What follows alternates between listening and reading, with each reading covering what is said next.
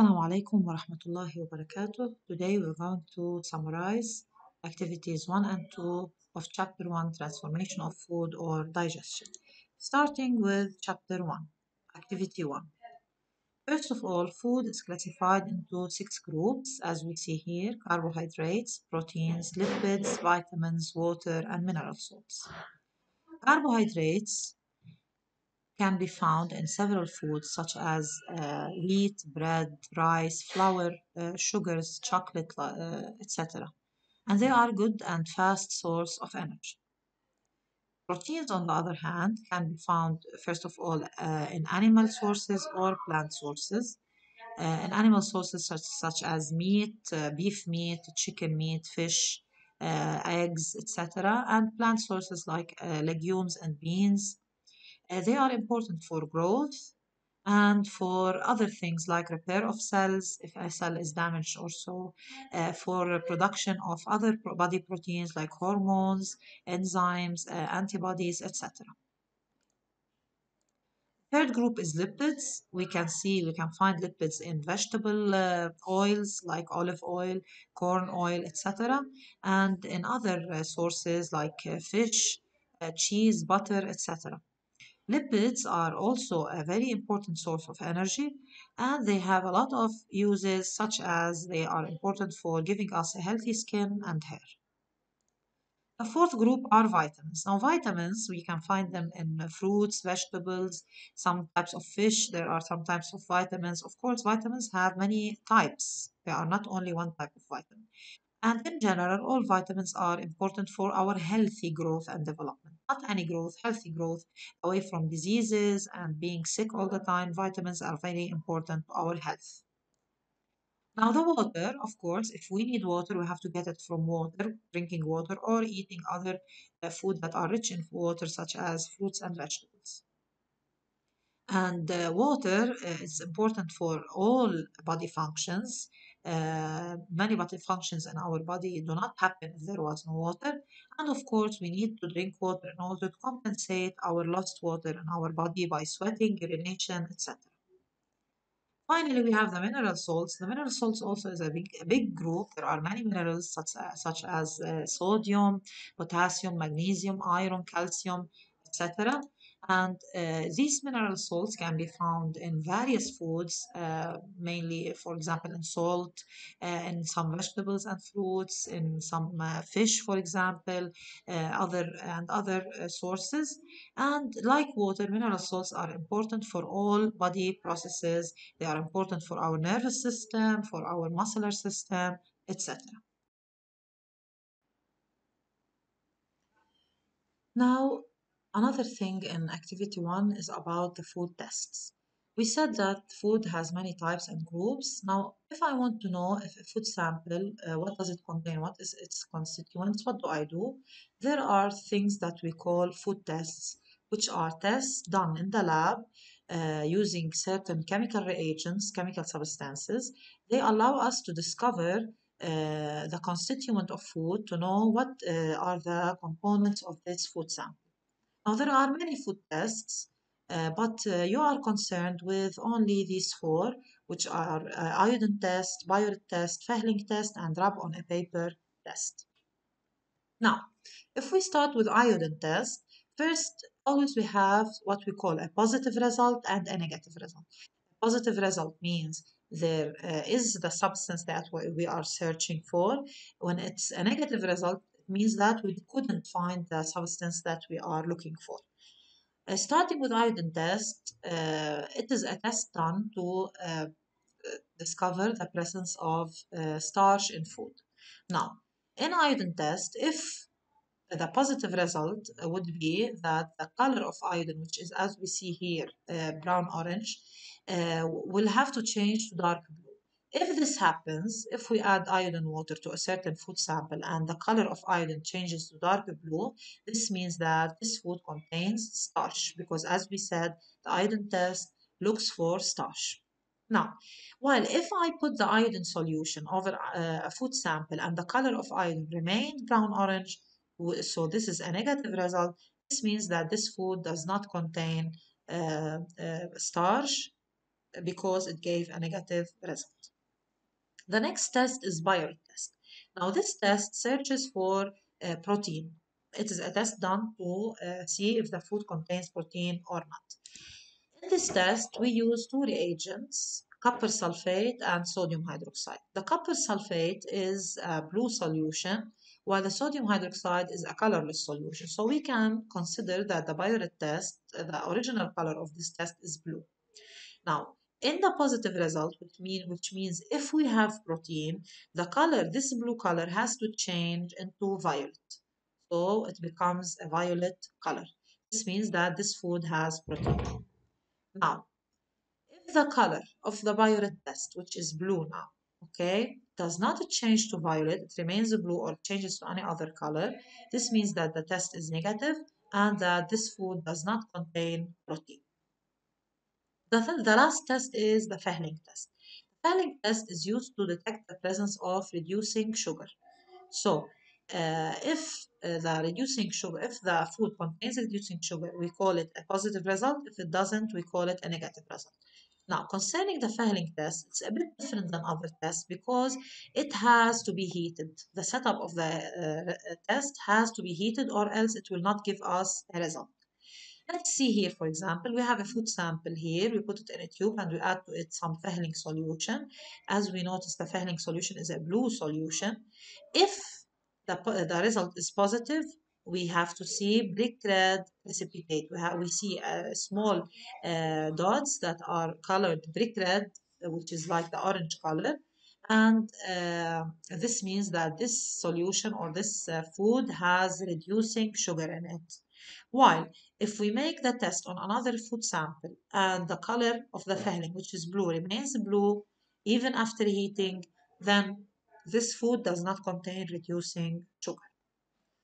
Now, in this activity, we see a series of experiments done all on bread. Let us start with the first experiment. We can see that we have a piece of bread and we add to it some iodine solution. So apparently this is the iodine test. Now, as we see here, the color of iodine, which was brown-orange, becomes dark blue. The dark blue color is near to the black color, okay? This means that the bread contains starch, okay? So we made iodine test, and we noticed that it gives dark blue color, so the bread is rich in starch. The other experiment is actually the Biuret test, where they made this test on also a piece of bread. We noticed that the color of Biuret solution, which is blue, because we said the sodium hydroxide is colorless, becomes violet. When this happens, when the blue color changes to violet, this means that the bread contains proteins. Now, the third experiment or the third document, we have here two experiments. The first experiment is done on a piece of breadcrumb, a dry bread. Okay, now we put it inside a tube without anything added to it, just bread, and we heated it. We noticed that directly we see droplets of water, small drops of water on the wall of that tube. This only means that this water came from the bread. It didn't come from nowhere. It came from the bread. So this means that bread contains what? It contains water. Even if it's dry, we notice that some water evaporated from it and condensed on the wall of the tube. The second experiment in this document is an experiment done to search for the presence of salt. Now, there's a special chemical substance called silver nitrate. This substance, when it reacts with salt, if it finds salt and react to it, which is sodium chloride, the table salt, it will give, as a product, it will give a white precipitate. So what did they do? Of course, they used this substance, but first, they put a piece of bread inside some distilled water, pure water. They used pure water because they don't want to find the salt in water. They want to find the salt in the bread. So they put distilled water in the tube and they shake the tube well. Then they added this substance that I talked about, which is silver nitrate. Directly, we see that there is a white precipitate of silver chloride. This is the sign that here we have salt. Now, as we said, there is no salt in the water, so apparently this salt came from where? It came from the bread. Yes. So now, From experiment 1, we saw that there is starch. From experiment 2, we saw that there is protein. And from experiment 3, we know that bread contains water and salt. Now, experiment 4, which is the rub on a paper test, we rubbed a piece of bread on a white paper and it gave a translucent spot. This translucent spot is a sign that bread contains lipids. So, from these experiments, we can conclude that bread is a complex food because it is made of more than one simple food. It contains starch, protein, water, mineral salts, lipids, etc. So we call bread a complex food. Now starting with activity 2, which is titled Chemical Transformation of Food. In this experiment, or in this lesson, we see that it starts with an experiment as a step for answering the question, which is why do we feel a sweet taste if we chew our food, a piece of dry bread we chew it for a while and we feel that there is a sweet taste in our mouth. Where does this sweet taste come from? Of course, here we can put a hypothesis because we know that sweet taste comes from sugar, right? So we can put a hypothesis that this bread, starch in the bread, which we chewed in our mouth, changed to sugar. Okay? Now, in order to test if this hypothesis is correct, we made this experiment where we put two tubes, A and B. In both tubes, there are cooked starch, and only in tube A, we added a small amount of fresh saliva. Both tubes are put inside a water bath at a temperature 37 degrees Celsius. Now, notice here, we tried to make the conditions of the experiment similar to that in the body. That's why we call this experiment in vitro, which is an experiment done in the lab, but it has the same conditions of the body. Now, when after they made the setup, they made two food tests, the iodine test and the Fehling test. Now, the iodine test at T0 means at the beginning of the experiment. They made the iodine test, they got dark blue color in both tubes, and that's obvious because obviously we put the starch in both tubes, and it has to give a positive result with iodine test. Now, with Fehling test, on the other hand, we made Fehling test on the two tubes, which searches for reducing sugar. We noticed that the blue color of Fehling didn't change. It remains blue. This means that here we don't have reducing sugar. Now, all this happens at T0, which is at the beginning of the experiment. Then what did they do? They leave it for 15 minutes. After 15 minutes, they made the iodine test again, but this time they noticed a different result. Tube A, which had starch with saliva, it gave a negative result with the iodine test. That's so strange because at the beginning of the experiment, we added starch to the tube. At the end, after 15 minutes, we noticed that there is no starch. We can say at first that the starch disappeared, but later on, we are going to know where did it go. While in tube B, where there was only starch, we noticed that it gives the same result. Also, after 15 minutes, it will still give dark blue color with iodine test. This means that the starch is still there. Now, when we made Fehling test after 15 minutes, we noticed also that the results changed from the beginning of the experiment. In tube A, where I remind you again, where there was starch with saliva, I got a black red precipitate in the tube, which is a positive result, which means that tube A contains now sugar. But wait a minute, there was no sugar at the beginning of the experiment. Where did this sugar come from? On the other hand, in tube B, where there was only starch alone, the Fehling also gave a negative result. The color of the tubes, the color of the Fehling is still blue. So going back to tube A, what is there special in tube A that made the sugar appear and the starch disappear? Here we can say something very important that the starch actually didn't disappear. Starch in tube A transformed, and the word transformed means it changed. It changed to what? It changed to sugar. And the evidence here is that the Fehling test gave us a positive result. So here, the starch in tube A, where there was saliva, transformed into sugar. Here, from this experiment, we can go to a conclusion that says saliva helps in the transformation of starch into sugar. That's why when we chew our food, our starch, for example, the piece of bread, for a long time, for enough time in our mouth, we can feel a sweet taste which comes from the sugar. Now, the important question is, what is there in saliva that made it transform starch into sugar? What's so special in saliva? Actually, saliva, which is produced in the mouth contains an enzyme, and now we are going to say what do you mean by enzyme, called salivary amylase.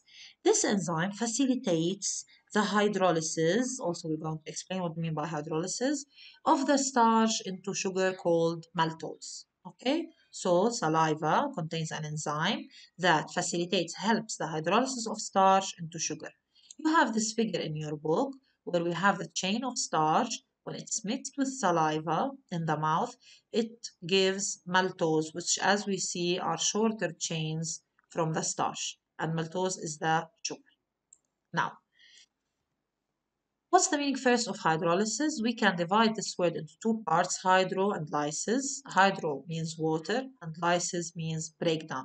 And thus we can say that hydrolysis is the breakdown. First, it's a chemical reaction, of course, it's a process where there is a breakdown of complex molecules into simpler ones in the presence of water. And the key word here, presence of water. So we can paraphrase this by saying it's breaking down things by water, by the help of water. But the thing is here that this hydrolysis of food does not happen on its own. It can't happen on its own. It's a very slow process. That's why it needs what we call an enzyme. Now, what is an enzyme? An enzyme is a chemical substance or a biocatalyst. And what do we mean by biocatalyst? A catalyst teacher is a chemical substance that speeds up reactions. It makes reactions fast. Now, biocatalyst, it means a catalyst but produced by the body, by certain glands in the body. So, an enzyme is a chemical substance called a biocatalyst that facilitates the transformation of food from complex molecules to simple ones. So it makes the hydrolysis, the breaking down, it makes it easier, faster. That's why enzymes are very important. If I want to explain more how the enzyme works, let's say this is the enzyme amylase and this is the starch. The enzyme amylase binds to the starch chain and it makes a complex as the key and lock complex. Okay. And then it makes the bonds between the maltose chains break down. So it breaks down the bonds and it changes the shape of the molecule so we can get the product now, which is the maltose, the sugar. Notice how the enzyme doesn't change. Okay, it stays as it is because it has to go and break down other starch molecules. So the enzyme, the catalyst, is used over and over again. Thanks for your attention and goodbye.